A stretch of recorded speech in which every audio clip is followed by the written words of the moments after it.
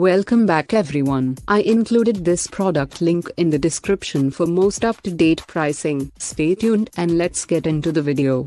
Razer Seiren Emote, a condenser mic targeted towards streamers. The Razer Seiren Emote comes with a quirky add-on. What sets this mic apart from the rest is its 8x8 RGB LED grid. Set it up with the Razer Synapse 3, a custom software for Razer mics, and interact with your audience on Twitch and Streamlabs or other streaming sites while enjoying images displayed on the LED programmed with specific audio responses. Worth mentioning, the software does not offer the easiest experience. Plus, you will need another software to get going with a stream, making the whole process sufficiently arduous. As for audio performance, one of the highlights is the shock mount to reduce noise and vibration. Razer has upgraded to a hypercardioid polar pattern from the supercardioid in its previous gen Seiren X. Results are satisfactory, offering rich vocals but also capturing etc. noise if within range. Noise cancellation works out nicely but not as consistently as it should. You do get volume control and a mute button, although no gain control. In short,